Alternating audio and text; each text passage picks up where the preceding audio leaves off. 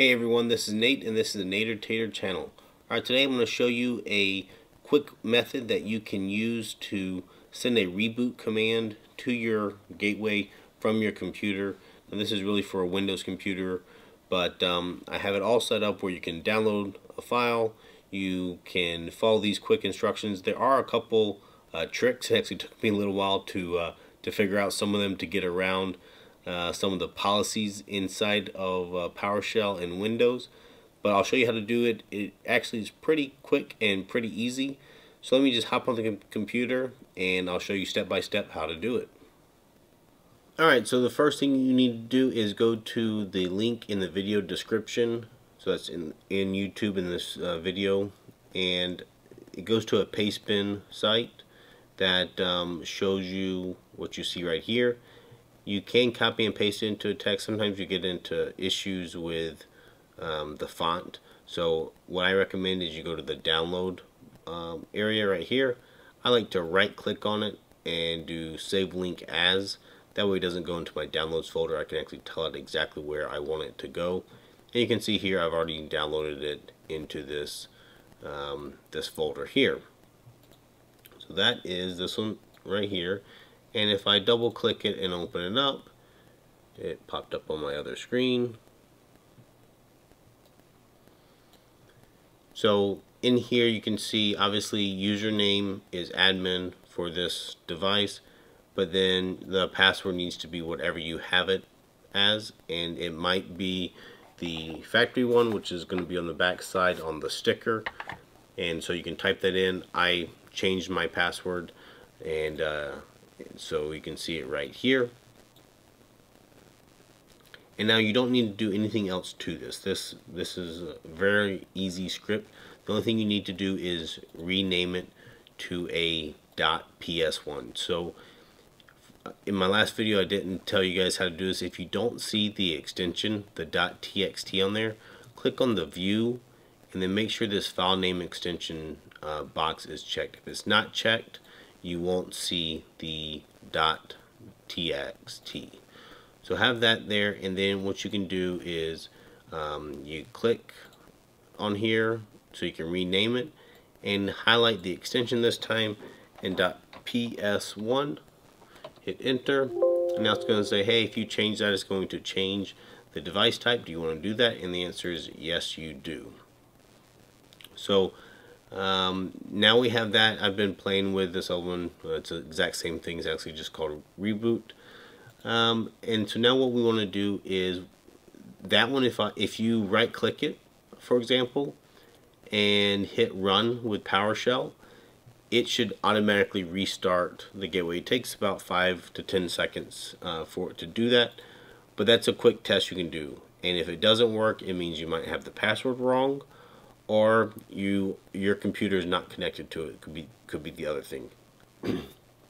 So that works for me, and now what I need to do is schedule it. So to schedule it, I just now go to your start menu and type in task scheduler.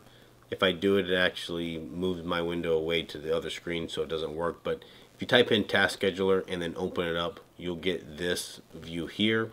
And what you want to do is click on this task scheduler library, right click it, and create a task. And now you can name it whatever you want. You can name it, you know, KVD21 Reboot. And we can just give it whatever description we want. Like and sub to Nader Tater. Okay, and then you want to make sure that you run it with the highest privileges. That's basically admin rights. And then, you know, you want to have it whether the user is logged in or not. That way, if you're logged off, then it will still run. And that's something you can adjust, I guess, if that's not what you want. Now we have a trigger. So the trigger is going to be time of day, right? So I'm going to say daily, every day, and I'm going to make it, you know, at 4:12. And then make sure it's enabled there, and we'll call that one good. Alright, so now we have action. you want to do start a program. Okay, so now this is where it gets a little bit more tricky, and so we want to go to browse, and then we want to find that file that we just renamed. And so in this case it's right here. I'm going to click open, and that's going to give me this file path. But this file path, I just did that so you can get a quick easy copy paste of what the file path is. So I'm going to go in here and I'm going to control exit, which is, to cut it. You can also right click cut, and then I have to add a couple arguments here, and these arguments is because this PowerShell script is not signed, which is a way of authenticating that any kind of script file is legitimate and it's not malware or a hacker getting into there. But obviously, since we made this file, it's not a signed file, and so therefore we have to circumvent the policies that say you only run signed copies. Okay, now that I cut that, I'm going to type in PowerShell.exe, which is actually the program that I want to run. Okay, so now I need to add some arguments in there, and that is to bypass the execution policy. So I'll do execution policy bypass, and then I need to call the file. So I need to do the dash file, and then now I'm going to do a space and then Control V or right click and paste, and that will throw back in the file location that we had selected. So that I will put in the video description as well, so you can copy paste that execution policy part as well. The syntax is important to get correct. If you have them out of order or you miss something, it will not work. So now we said okay, so we did that, and now the conditions, I did not need to change these, but you might want to. You can do things like wake the computer up, might be one that you would consider doing. And then in the settings one, again, you can have it retry this task if it failed the first time for whatever reason. You can stop it. You can do these kind of things. For me, I really left it at the default where it was.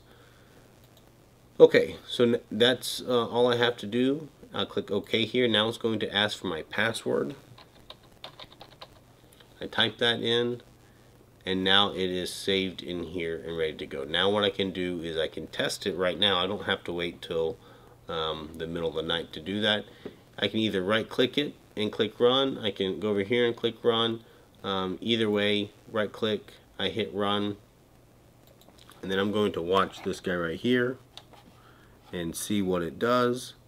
We'll give it a few seconds to run this. It says it's running.